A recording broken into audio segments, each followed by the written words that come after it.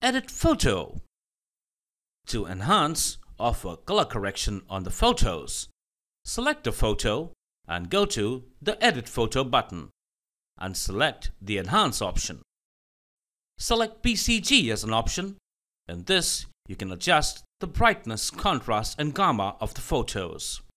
Adjust the brush size and feather of the correction tool from here. Keep the Control key pressed to activate the correction mode. Keep the Shift key pressed to revert the changes. Hit the Reset All to reset the changes. From the RGB option, you can adjust the red, green and blue value of the photo. You can use the Reset All button to undo the changes. With the Curve option, you can enhance and color correct your photos very easily.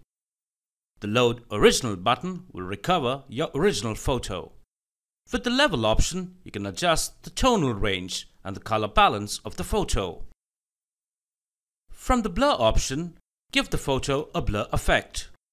From the Colorize option, colorize your photo.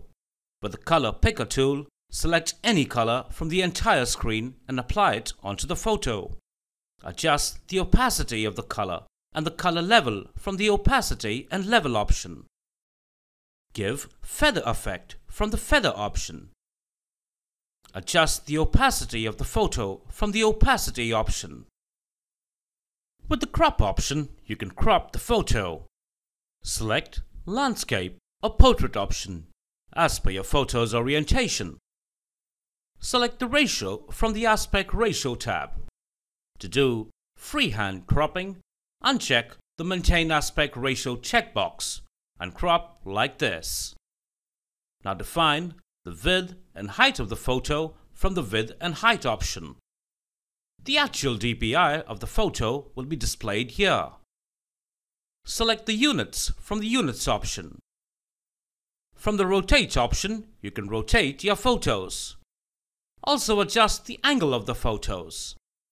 Uncheck the Show Grid checkbox to remove the grid lines. To see the changes, click on the After button.